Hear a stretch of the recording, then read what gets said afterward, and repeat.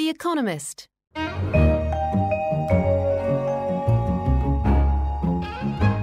Donald Trump has become the surprise Republican frontrunner early on in the 2016 US presidential cycle. His popularity and his fame is reflected in the wide media coverage he's been enjoying. His policies, such as they are, have had less attention. David Rennie, our Lexington columnist, interviewed Mr. Trump for a cover story in this week's edition and pressed him on what it is he stands for. Here's the recording of that conversation, beginning with Mr. Trump on what it is his supporters are looking for. Well, I think more than anything else, they want to see us become great again. It's my theme. My whole theme is Make America Great Again. And it's a concept of greatness for this country. They're tired of being ripped off by every single country that does business with us, whether it's China, Japan, Mexico, Vietnam, which is in there big and heavy right now, Japan with the cars and you know, the one-way street. They're tired of looking at what happens. They're tired of us having our let's say finest and brightest not being involved in the most important decisions and being someplace else. They want to see great trade deals. They want to see a strong military. They want to see reduced debt because we're at a point where we're going to be soon at $19 trillion, and they just they can't stand seeing it. They want to see our veterans taken care of because they're not. They're being absolutely mistreated. There are many things they want to see. There are many points of anger in this country. Sorry. Yeah, go ahead. So, go ahead. I mean, one interesting question is people say they're really sick of today's politicians. They think they're corrupt. But, I mean, if you look at the history books, politicians have been corrupt before. So the anger seems to be kind of new. Yet politicians, are politicians so much worse and so much more corrupt now? Or is it that politicians aren't giving Americans what they really want? And what they really want is that sense of kind of post-war prosperity and growth, and when America was kind of competing in the world. Well, they're looking at the politicians as being all talk, no action. They talk the big game, and then they go to Washington and they look at the magnificent hallowed halls, as you would say, or the beautiful vaulted ceilings, and they say, "Darling, I've arrived," to their loved one or their wife. They say, "Darling, I've arrived," and all of a sudden they become nothing. They become nothingness. And they don't do the job that they got elected to do. And it happens time and time again. And people are tired of seeing politicians as all talk and no action. They just don't get it done. They're tired of being out-negotiated on every front, whether it's militarily, with ISIS, where we can't stop an ISIS, where we have 2,300 Humvees, the latest and the greatest, armor-plated, stolen because one bullet is shot in the air and the Allies run and the enemy takes over our weapons, including 2,300 Humvees, which is incredible when you think of the number of them, right? I thought there must be a mistake. It's 2,300. I'd love to. Can I just, because you say so many, you just said a bunch. You just said a bunch of interesting things, and I wanted to just pick them one by one, if I may. So on trade negotiations, the kind of pessimistic view is, look, the reason that trade deals go differently nowadays is because, you go back 30 years, the Chinese, hadn't really begun producing goods in a kind of global, in a globally competitive manner. Now, they're just much, much more competitive. America faces more competition, and America doesn't have as much leverage as it used to. Now, I think you're arguing that America has more leverage than politicians are willing to use. Is it that they're incompetent? Is it that they're cowardly? What is our leverage? What is your leverage in trade negotiations in kind of concrete terms that's not being used? Right. We have the cards, and I'll go into that in a second. We have politicians that are grossly incompetent. We have leaders that are incompetent, and we have negotiators that are incompetent. You notice I have Carl Icahn ready to go out and do battle.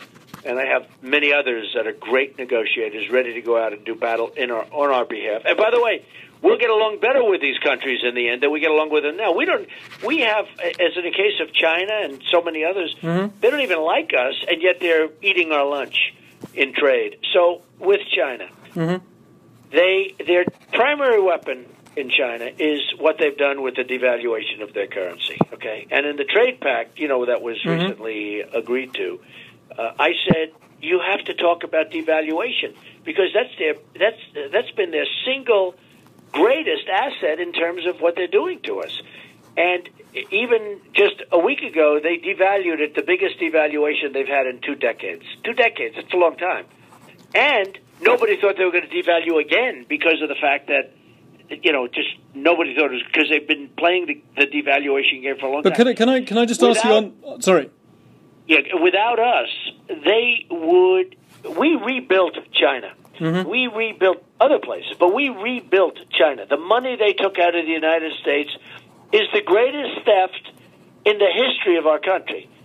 The money they've taken out, the jobs they've taken out, the base, the whole thing. They've taken so much out of our country, and they've rebuilt China. Now, China has other problems, but the devaluation has allowed them to make it impossible for us to compete. Now, can I just very briefly to ask you on China? The counter argument from all the big CEOs that they're friends of yours would be, well, look at last week when Apple's stock was getting hammered because we had the Wall Street panic triggered by the Chinese panic. How did the CEO of Apple end that panic? He sent an email to MSNBC, to CNBC, and said, no, our sales are doing great. We're still selling lots of stuff in China, and that was enough to make people, $66 billion of value return to the stock valuation of Apple. So doesn't that show you that actually the Chinese? Sure. I mean, how do you cope with that kind of leverage? Apple's built in the United States, not built in China. How do you achieve that? What would you say to the CEO of Apple? Sure, I'd like to see them have factories in the United States, at least partially. They make nothing in the United States virtually. I would like to see with Japan. The other 2 weeks ago, I was at in Los Angeles. I saw the biggest ships you've ever seen with cars pouring off from Japan, into Los Angeles, just pouring off these ships. And I'm saying to myself, we send them beef. It's a tiny fraction. And by the way, they don't even want it. They have to fight in order to take it in because they don't even want it. And it's very perishable. They'll send it back. They'll find reasons not to take it. And yet the ships are loaded up with cars, thousands of cars, and they're just pouring off. And I say, isn't that a shame? It's so one-sided. It's just all. Now you look at Mexico. Many factories and many plants. Nabisco's now moving to Mexico. Their big Chicago plant. You look at Ford is building one of their biggest factories in Mexico, one of their biggest assembly plants in Mexico. They're doing $2.5 billion plant. That, by the way, is a major plant, $2.5 billion. They're doing a $2.5 billion plant. A plant, another foreign company was going to build a plant in Tennessee, and they're now, as you know, going to Mexico. It was a big shock right at the end. It was all set to be signed, and they said right at the last moment we're going to Mexico. Mexico's not only beating us at the border, they're beating us at trade. Can I ask you just quickly to finish on this trade thing? So take the example of Apple maybe could do a bit more production or any production here in the States. You've talked in the past sort of very interestingly about what you would say to the boss of Ford. What would you say to the boss of a company like Apple? How do you persuade him to do more production? What if he turns around to you and goes, look, China is my best market. That's the market that the analysts are looking at to see if my company's worth any money. What do you say to the CEO of Apple? So I have a friend who's a great manufacturer, and he deals with China. He deals with many countries, but he deals with China all the time. He said it is impossible. It is so hard to do business in there. It's so hard to get my goods into China. And he makes a great product, It doesn't matter. I don't want to embarrass him, but he makes a great product. He said it's so hard to get our goods into China. And when we do get it, they charge us a huge surtax. They call it a surtax or tariff. I call it a tax, Yeah. But when we do get it, and the number he gave was so high that it almost seemed ridiculous. It was over 40%, 40. And he said, these people are absolutely killing us because they send their stuff tax-free, no problem, don't worry about it. But if we want to do business over there, and look at Boeing, where they took all of their copyrights and all of their patents, and in order to buy planes, they said, yeah, but we want, because they're going to make their own factories now. They're building them now. They're going to build their own planes, but they took now. Even if Boeing didn't give it, they would have copied it because they've been very. So you'd put tariffs potentially on Chinese goods. That'd be one of the things you'd say to Chinese. Look, here's what I would do. I would tell them, you have devalued your currency yet again. It's not going to happen. The value of that is the equivalent of a 7% tax or a 12% tax. Because of the fact that you've done that, we're going to charge you 12% coming in. Right. And you know what? They're going to stop playing games with us. Look, they've taken our jobs, they've taken our money, and on top of that, they loan the money to us, and we actually pay them interest now on money. You know, we owe China and Japan each $1.4 trillion. But you'd be willing to make that threat of a 7% surtax? It wouldn't be a threat. It would be beyond a threat. And if they continue to do, because they're killing us. Look, if you look at Caterpillar now with what's going on, you know, Abe is a great leader. Who's our chief negotiator? Essentially, it's Carolyn Kennedy. I mean, give me a break. Okay. Can I ask? She doesn't know she's alive. Do you? Carolyn. Sorry. Yeah, it's Carolyn Kennedy. So Caterpillar's having a hard time selling because Komatsu is undercutting them.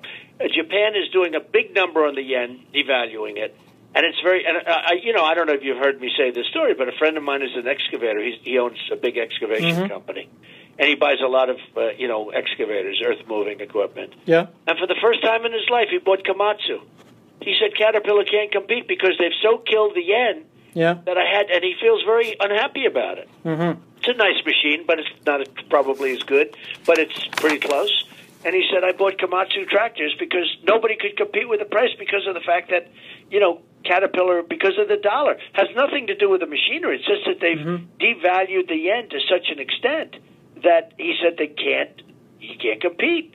And so he ended up buying Komatsu, and he's very unhappy about it. If these things can be done... That's happening, by the way, David. That's happening more and more. If these things can be done, if you can have these tough conversations and change the kind of terms of trade, why haven't today's politicians of both parties done it? What are they failing? Why have they not? Because they're grossly incompetent. And do you and they're not negotiators. Do you like? And they're grossly incompetent. And I have friends from China. By the way, I love China. I love Japan. I have people that buy my apartments. I have people that work for me from China. I love Mexico. Yeah. I mean, Mexico. I have thousands of people from Mexico that work for me. Thousands. Hispanics. In fact, a poll just came out. Public policy polling, where I'm leading with Hispanics. Can you believe that after what you've been hearing? Yeah. I'm leading. I'm number one. Do you like the label economic nationalist? Is that a proud label? Would you like that? Some people use that around you. No, I don't think so because it sounds too harsh. I just want to be fair. I want to be a fair trader. I want to be a firm and fair trader. We're being taken advantage of because we have leaders who are incompetent. They don't even know. When I went out and told them 3 months ago, that, in their trade deal, they didn't even discuss, as the devaluation. They didn't even discuss it. At least they started discussing it only because of me. They didn't even have it as part of their deal. I don't think they still do, but at least it got discussed. And a group came to me, a very important group. They said, could we do a commercial? They actually did a commercial where they actually paid for it, talking about, what I was saying about trade, because you know what I'm talking about. I did a commercial 4 months ago for them. I was the voice of the commercial. They asked me would I do it. I said I'd gladly do it. They didn't even want my money. They had all the money. They wanted to go out and I talked about the devaluation was the primary point of the commercial. That the trade deal was no good. Number one. Yeah. No good for us. It's good for them. Yeah. So what happens is we have tremendous strength because they want to take our money. We have the money. We have the market. They want to take this from us. And because of that, we have tremendous power. The problem is we have leaders and negotiators that don't realize we have the power, and they're essentially incompetent. And we would be able to straighten out that thing. China only did the biggest devaluation in 20 years, only for one reason, because they could get away with it. Do you think that that's pointing to a bigger problem that the other Republicans have, that they're very good at...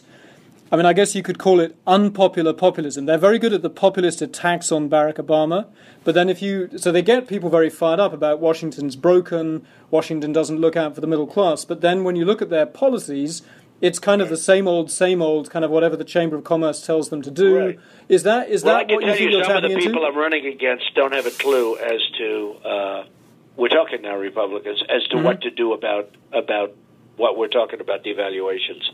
And I do.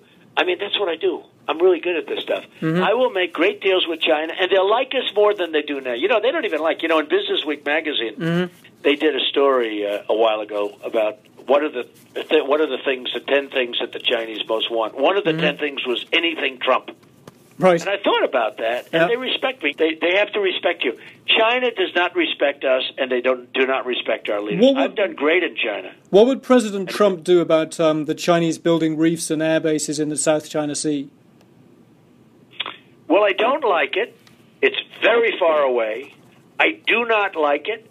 It's very hostile. It's a hostile move. And I would be talking to them very seriously about it. However, it's very far away, and we have a lot of problems, okay? Mm-hmm. And they're already built.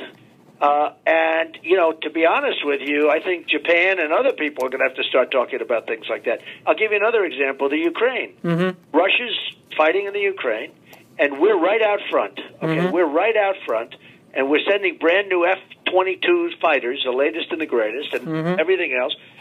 And here's Germany that's making a fortune, and all of these European countries who truly have a much bigger impact and effect than we do, are affected greater, far greater than we are. And they just sit back and watch us go out there and put our heads on the line. Mm-hmm. Another thing is South Korea. I mean, I just ordered 4,000 television sets from South Korea, They're only made in South Korea, other than Sony, Samsung, LG, Sharp. They're all South Korea. So I'm negotiating. I made a deal. I made a good deal. It's fine. But I ordered 4,000. There's no televisions made in the United States. So I'm ordering 4,000 television sets from South Korea. And yet they're making a fortune as a country. You look at the balance. You look at the deficit we have with all these countries I'm talking. We have deficits with everybody. Who do we have a positive? We have deficits with everybody. So I order all of these sets, and I'm thinking to myself, isn't this ridiculous? Now, we don't even make televisions here. Now, when North Korea rears its head, we send our ships, we send our planes, we get ready. We got our 28,000 soldiers on the border. That's a seriously dangerous border, by the way. And, they've got their 1.5 million man army. We've got 28,000 soldiers, right? Yeah. But here we are doing this, protecting, and I'm saying to myself, we don't even get any. We don't get money. We don't get anything for doing this. And I'm sure you're right that a lot of American presidents have been very frustrated with, wimpy Europeans or, free riding Japanese. But what if, at the end of the day, I don't mind being at their side with respect to the Ukraine. But why should we always be out in front? How many times can we be out in front of these issues? We just mentioned 4 of them in the sake of a minute and a half. You mentioned South China Sea. Yeah. We mentioned North Korea, South Korea. We mentioned Ukraine. We could mention 5 others. Yemen and this and that. Sure. How many places can we do this with? But what if we have a country that's a debtor nation. We have an infrastructure that's crumbling all over the place. 60% of the bridges we have in this country are in trouble. Yeah. But what about I totally hear your frustration, and I'm sure that a lot of Americans share it. But what if it turns out that even after you tell the Japanese or the Europeans you need to step up and not expect us to carry the can, what if they don't? And then as president, you're facing, if we pull back and we're not the world's policeman, China, Russia, they'll start to just bully their neighbors. I mean, what if, frustrating though it is... If we step back, they will protect themselves very well. Remember when Japan used to beat China routinely in wars. You know that, right? Japan used to beat China. I mean, they routinely beat China. Why are we defending? The pact we have with Japan is interesting because if somebody attacks us, Japan does not have to help. If somebody attacks Japan, we have to help Japan. That's the kind of deals we make. And that's why I'm at 40%. The new Gravis poll just came out at 40%. Would you change that? Would you tell the Japanese that kind of treaty was on the table if they don't shape up? You consider going back into that? Why is it? I ask you this: why is it that if somebody hits us, they do not have to come to our aid in any way, shape, or form? But if they get hit, we are mandatory. We have to come to their aid. So a lot of your rivals, sorry. Yeah, go ahead. No, sorry. A lot of your rivals in the Republican field, they would look at something like the rise of ISIS, and they would say not only. They should be more frightened of America. That's Obama's fault that they're not frightened of America. But the next thing some of them would say is, therefore, it's, unfortunately, regrettably, America is going to have to play the cop again and be the world's policeman and sort out the Middle East. Do you think America has any business sorting out the Middle East? I think we should keep the oil. How do you do that without? How do you keep? How do you keep the oil? The oil. And who? Simple. You take the oil. There are certain areas which ISIS has the oil. You take the oil. And how do you do that? It. Do you have American troops there guarding it? Yeah, and you have American troops. And yet I get criticized by some people, and some people love it. But But who guards that oil? Who guards that oil? We cannot continue to be a policeman for the rest of the world. We're a debtor nation. We owe now $19 trillion, and it's going to go up very fast, by the way, from this point. Can I just ask who? Almost $19 trillion. We can't be the policeman for the rest of the world. Do you think that just finally on that oil, who guards that oil? I mean, taking it, would you have American forces on the ground next to those oil fields? Yes, I would have American forces guarding the oil. Absolutely. Nobody's going to take it back. And just on without our very strong approval, nobody else is taking it back. Do you think that the American people, looking at the last 10 years of war in the Middle East, do they think, the Middle East is beyond fixing, that America's spent all this blood and treasure and they're still killing each other? What do you think ISIS they think? ISIS has overplayed its head. You have to understand, I was totally against the war in Iraq. You can check Reuters, July of 2004. I was against it. I said, you're going to destabilize. So I am the most militaristic person, but you have to know when to use the military, or have it so strong that nobody's going to mess with you, which is my ultimate goal, to be honest with you, because our military has been greatly weakened by a lot of bad decisions and other things. But anyway, but I was against the war with Iraq. First of all, they didn't knock down the World Trade Center, okay? It wasn't Iraq that knocked down the World Trade Center, okay? If you look at where the people sent their families, you know where it was, and it wasn't Iraq, okay? Okay? So it wasn't Iraq. They didn't send their families home to Iraq. In fact, out of the 18 or so, I think none went to Iraq, okay? So it was not Iraq that knocked down the World Trade Center. I said in 2004, I brought that up as a point, but but I said, in fact, a group was sent to me from the White House to try and talk, because I was getting a lot of publicity that you should not. I seem to get a lot of publicity for whatever reason, but I said you shouldn't do it. It was actually in 2003 I said it, which was early enough. But I said it in 2004, you're going to destabilize the Middle East. Iran is going to take over Iraq. Because these two, and I said, and somebody else is going to help, and that turned out to be ISIS, okay? I mean, it's an exact, I wish you could read, I'd send you the article if you want it, but it's Reuters in July of 2000. And back in 2004, when you had people making, or 2003, when people were making the case for the war, and they said, you can go in and make Western democracies in these countries. We've been dealing with dictators for too long, and it didn't help. What's your view, looking back, on whether America should be nation building in these parts of the world? Can you do it? Can you make them into? We should be building a nation. It should be called the United States of America. Right. That's the nation we should be building. We're spending all our money nation building in other places, and they don't even want us. Okay. Now, with that being said, we cannot allow. I told you we shouldn't have gone into Iraq. Look, Iraq and Iran would fight for years and years and years, and it went on forever. They were almost identical strengths, and the line would never move, right? Yeah. And then they go home and they'd rest for 10 years, and then they'd start fighting and they'd rest. But that was it. We knocked out one of those two pegs. And so now Iran is taking over. I mean, what Iran is going to do with the money they're getting. And that's one other thing. The deal is so stupid. Your name is David, right? Yeah. Okay. David, the deal with Iran is so stupid. It's so insanely stupid that when people vote for me, they know I don't make deals like that. I get our prisoners back. I don't have 24-day inspection periods. I don't have self-inspection where they inspect themselves. I don't give them $150 billion that they can use for terrorism all over the world. I would have doubled and tripled up the sanctions and made a good deal. I like the idea of a deal. It's got to be a good deal. When you say, why do people like me? They like me for reasons like that, because I don't make deals like that. I don't make a deal with Sergeant Bergdahl where we get Bergdahl, a traitor, and they get their 5 people that they most wanted, 5 for 1. Can I ask you just a bit about domestic politics? You've been very generous with your time, but just in terms of, you've been using this phrase, the silent majority, that obviously we heard from President Nixon in '69. Are there kind of echoes of that kind of time? Do you think that you're speaking to some sort of, that sense of people being angry in the same way? I'll tell you what. I've heard the term, but for the last 20 years, I really haven't heard the term. But I went to a rally in Alabama, and there were 31,000 people there. You've seen it. Yeah, huge, yeah. Heard about it. It was the largest, most amount of people. A lot of people say in the history of primaries, because, I mean, you're talking about certainly the history of early primaries. That's a lot of people, before it really starts. 31,000 people. It was going to be in a hotel, 500 people, and then it turned out to be 10,000 people. And then so we went from a hotel to a convention center to a football stadium. So we had 31,000 people, and it was amazing. And I looked, I said, this is the silent majority. And they weren't silent because they really want to see proper change, not Obama change. And what happened is I thought of that. I just said the word silent majority. Now, it hasn't been used in a long time because I guess it's associated somewhat with Nixon. Yeah. But honestly, it's two words that when you put together describe what's happening very well. There's a group of people that have been great people in this country that have been disenfranchised.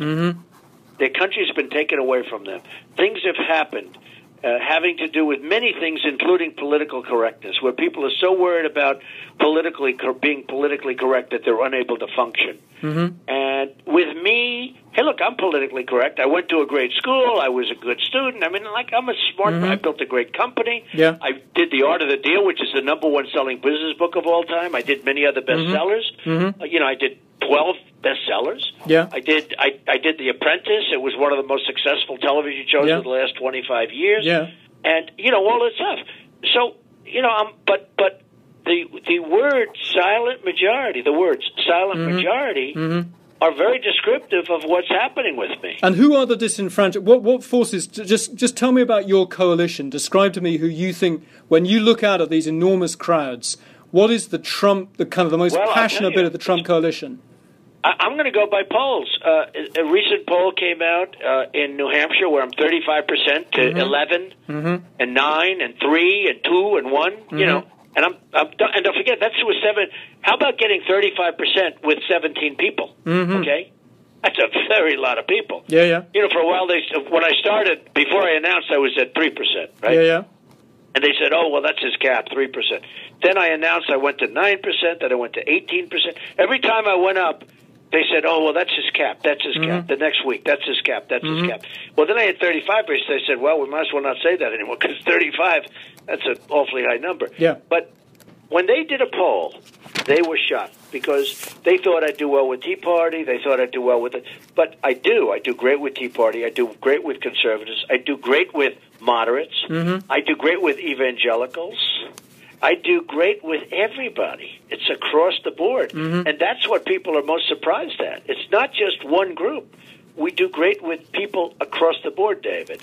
And I view that as we do great with African Americans because they know I'm going to do. And then today we have a poll come out where I actually do great with Hispanics. And is that because public policy polling? But all of these people, these different groups, the evangelicals, do they have one thing in common, which is that they have been hurt by some of the forces that have kind of changed America? I mean, who are the people? Look at the word. Look at the evangelicals. You can't even use the word Christmas anymore.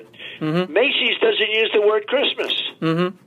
Okay, and is it right? You can't even use the word Christmas anymore. And with me, it's gonna stop. It's gonna stop. And who are the people who've had this? If a bunch of people feel they've had a raw deal, who are the people you really look at who've had kind of the rawest of raw deals? I mean, a lot of people say. I think hard-working, great people in the United States have been disenfranchised. People. I'll give you an example. It's always been the way to do it is to work hard, save your money, put your money in the bank, get interest on your money, and retire wealthy. At least modestly wealthy, right? Yeah. Well, the people that have done that have been hurt terribly because there's no interest on your money. You get no money. I mean, I just signed for some CDs where you're getting 1/4%. Yeah. 1/4%. Yeah. They don't even want your money, the banks. So the people that did it the way they were supposed to do it, the way they were taught in school, save your money so that when you retire, you understand. Yeah. They have nothing. They have nothing. They were going to live off the interest of the money. They don't have money. Do you think? And then on top of it, you had the problems of 9 years ago with the mortgages. So half of their houses have been taken away. The many, and by the way, white, black, Asian, it covers everybody. Evangelicals, conservative, Tea Partiers. Everybody's been hurt by the incompetent way that our government is run. And what do you make of What do you make of the whole debate that, for the last 2-3 years you've had all the sort of pundits saying very confidently that this election was going to be about inequality And then it turns out that a billionaire can come in and sweep the field. Did they just get that wrong? Well, I actually think it's a great question. I actually think that this election is going to be about competence. Mm-hmm. I'm a very competent person, okay? Mm-hmm. And this election, a woman came up because there was a CNN poll where I lead by 4 times in leadership. I lead on economics, your magazine, right? Yeah. I lead big on finance and economics and the economy. Mm-hmm. Big, like everyone else is, 7, 8. I was 48, and they're like nothing by comparison. Mm-hmm. I lead on almost every kind. The only one I didn't lead on was sort of like niceness, and that one I wasn't even close to the top. And I actually said I really think I am a nice person,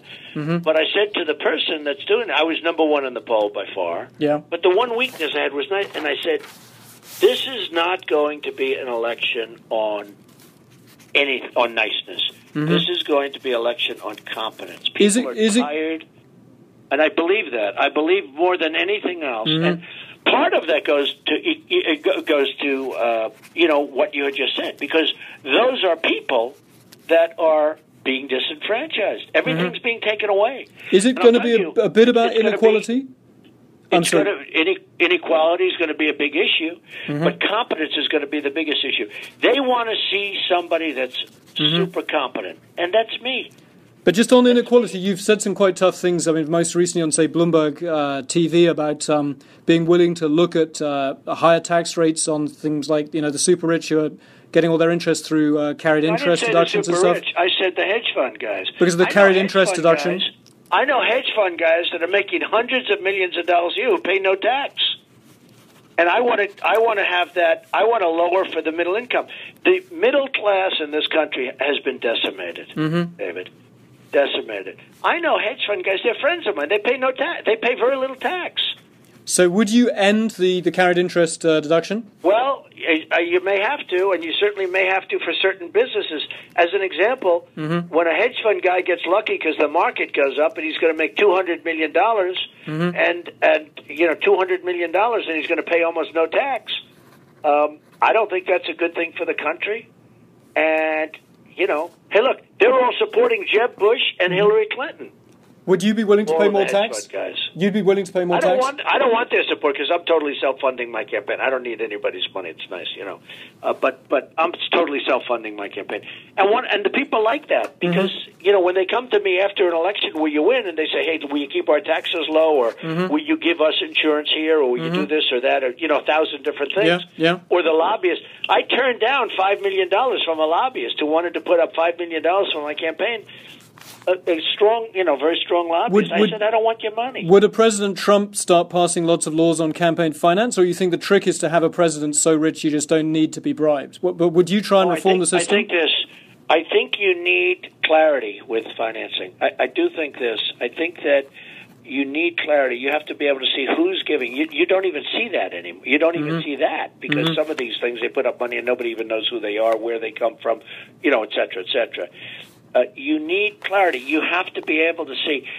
I don't like restriction, but I do want clarity. So, did you think Citizens United was a bad ruling for democracy because of the way that it opened these unlimited? Well, it's not good. It's not good for me because these guys are raising a lot of money in PACs and super PACs, and although I know a lot of PACs have been signed, I know nothing about them, but I know a lot of PACs where people like me so much. I understand there's 5 or 6 PACs that are formed in order to get. I'm not involved in. As you know, you're not allowed to be involved in them. Can I ask you about law and order? I know that there have been some PACs formed in order to they call them like Trump PACs. Where people are. I don't even know who. I saw on television the other day there were 2 young guys.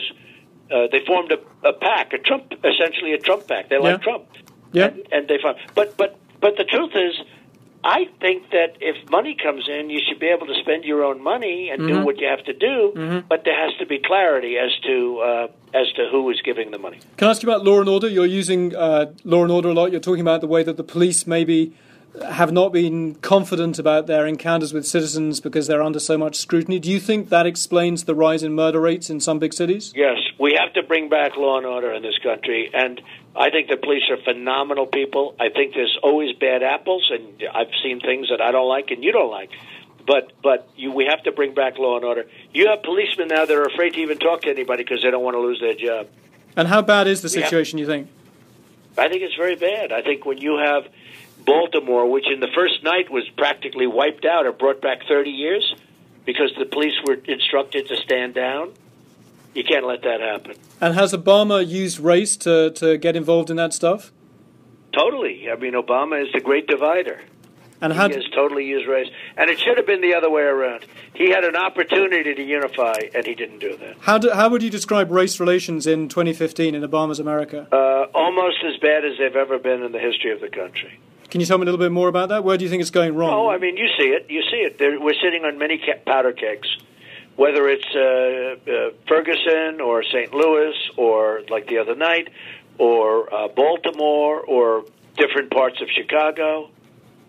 And you think it could, and when you say powder kegs, what do you think could happen? Well, I think they're powder kegs that are ready to explode. And who's going to be leading the explosion? You think that African Americans are ready to explode, or you think people? No, I think various places in this country are ready to explode. Yeah, you asked about race relations. Yeah. I think they're very tense. I think that Obama has divided the country as far as race relations are concerned, and I think that you have certain sections and you have lots of different locations within this country that potentially are powder kegs. What did you think of his speech in Charleston at the church and his whole response to that, the Confederate flag issue, and his kind of eulogy for the dead in the church in Charleston? I thought his speech was good. I thought he did. Is that the one where he sang? Well, he sang, yeah. Yeah, I thought that was a good speech. Were you pleased to see the Confederate flags coming down from some of those flagpoles? Well, a lot of people are looking at that as a freedom of expression. And, I hate to do anything that's going to stop or suppress free speech. Mm-hmm. Can I ask you just, you've been very generous with your time, but just one thing that keeps coming. I'm sure you do. Can I ask you one last question about... Go ahead, sure. So the last several years, we've all seen these primaries from the right where the one thing that seems to count in the conservative movement is purity, purity, purity.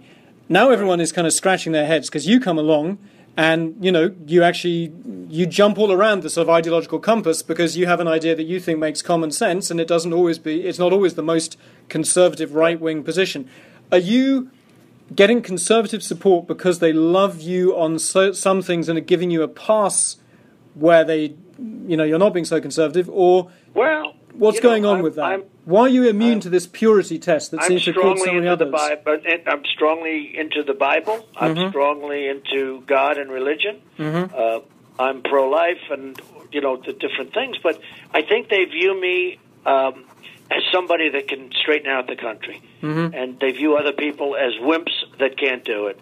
And they look at my track record. I built up an amazing. I don't know if you looked at my filings, but most people don't even know how big they are. But I built up a net worth of much more than $10 billion. Mm-hmm. Net worth. That means net worth. Okay. Yeah. I built a great company. I have some of the most iconic assets. Mm-hmm. Like even the Bank of America building in San Francisco. Nobody even knew that until they saw the filing. Mm-hmm. A big chunk of it. Mm-hmm. The 1290 Avenue of the Americas, Trump Tower, 40 Wall Street, many, many pieces of land all over the United States in the best locations on rivers, oceans, and lakes, like in Los Angeles.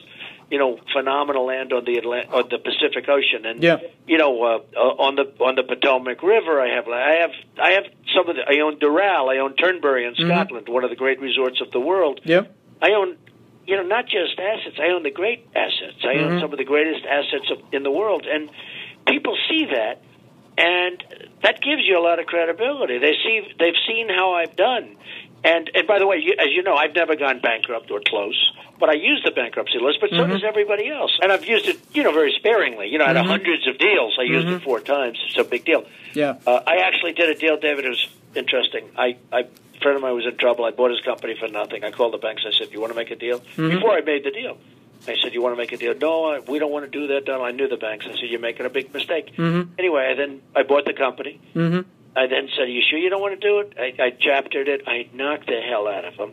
Made a great deal out of it. I bought it for nothing. I made a great deal out of it. But there was an article, Trump went bankrupt. I never went bankrupt. You understand what I'm saying. Yeah. No, these are legal things. I'm using the laws of the nation to my benefit, and I should do that. Yep. I mean, it's to my benefit. Now, if I'm running the country, I'll use that same ability that I have, because I've always had the ability to make a lot of money. I'll use that same ability to make our nation rich again, because it sounds like not nice. Some people said, oh, that's a harsh word, rich. Well, until we're rich, you know this better from your magazine, we can't be great until we're rich, because right now we're a debtor nation. Our airports are third world. Our highways are falling apart.